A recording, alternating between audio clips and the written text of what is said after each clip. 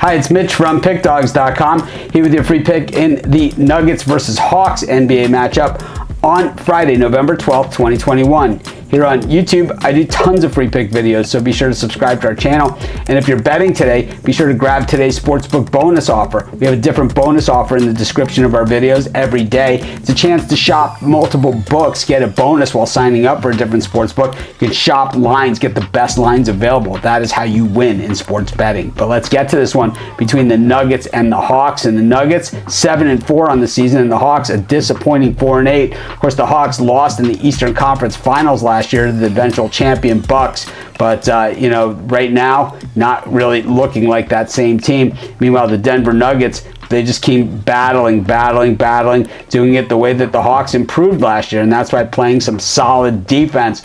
Denver, #1 in scoring against. If teams can't score on you, very tough to get beat, and that's what the Nuggets are proving. Meanwhile, the Hawks, 25th in team defense when it comes to scoring, 25th in shooting percentage against, and dead last as teams are burying them at the free throw line against the Hawks. You are going to lose a lot of games if you have a statistical line that looks like that. We saw it from the Hawks last year, who at this point of the season were absolutely reeling. Then they fired their coach. They started to D it up, and when they started D'ing up, well, they started winning games and made a playoff run.